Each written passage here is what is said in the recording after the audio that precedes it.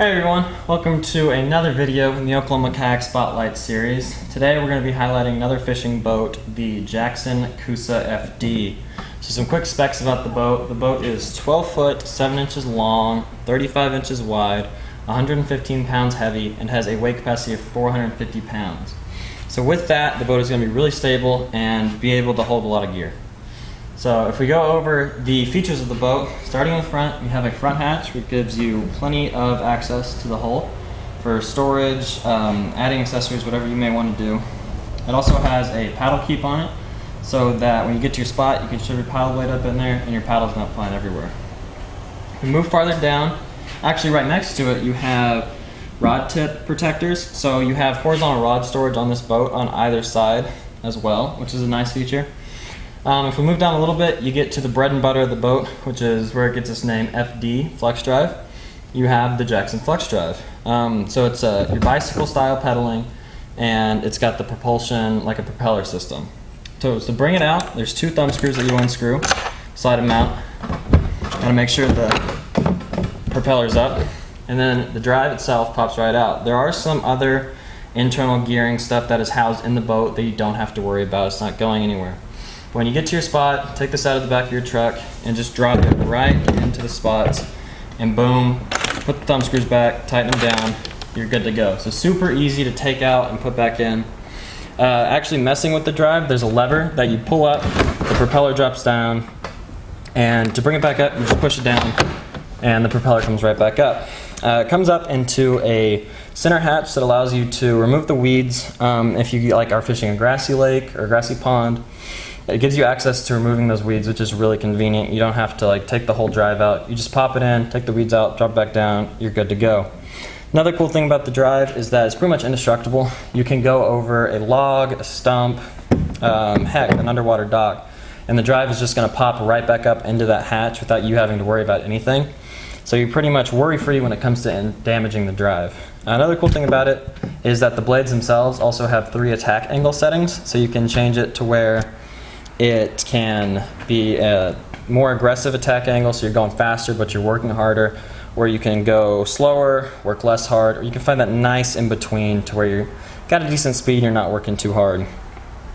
With that center hatch, it also comes down, so the deck is basically replaced there, and you can stand on that, so your standing platform isn't affected at all. So that's the drive. On the sides of the boats, you have slide tracks to where you can add pretty much any accessory that your heart desires. Rod holders, cup holders, I have a speaker on mine, it's just whatever you want to throw on there. The rudder, it's pretty unique, the rudder system they chose to go with. It's got knobs and it's connected to a composite rod which controls the rudder. Pretty much any other rudder is going to be like a string or a cable system, so you might have a little bit of stretch or a little bit of wear down the road. But with this composite rod, it'll be really sensitive and you'll hardly have any trouble with it getting less sensitive. If we move to the seat has a couple different ways to move. It moves forward and backwards on slide tracks in the boat.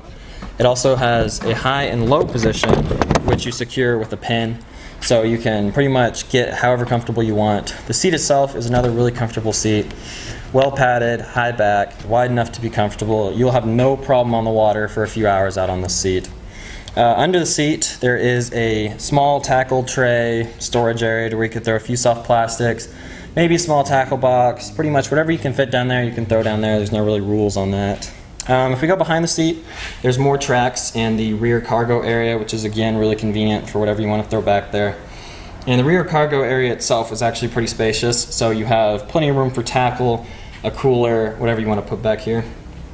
It comes standard with 2 flush mount rod holders, so you don't have to worry about outfitting it to hold all of your rods when you first get it.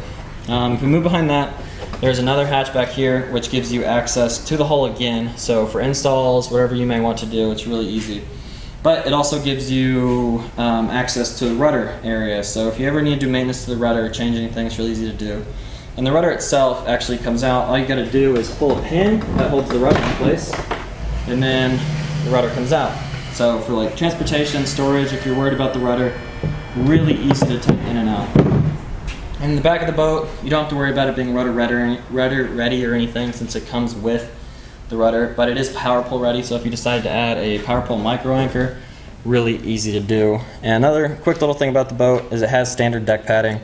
So when you're standing, it's already really comfortable. You don't have to buy a third-party deck padding kit or anything. When you also buy the boat, it comes with a goodie bag that has several goodies in it. So again, a cool thing about Jackson is that you don't have to worry about outfitting your boat. The boat pretty much comes ready and good to go. And Jackson too are one of the few companies which is all made in America. So this is pretty much an all-American boat. So that was the Jackson Coosa FD. There's some other little stuff, but to try to keep the video short, there wasn't anything important that we missed out. Pretty nice boat, so if you're looking for a good pedal drive, this is a great option for you. Really stable, like I said, quick on the water, pretty maneuverable, all around great comfort, great, already accessorized. So that's the entirety of the boat. It's got some awesome features, and it's just an all-around great boat. Thanks for tuning in, and be sure to catch us next time when we look at another pedal drive. Have a good one.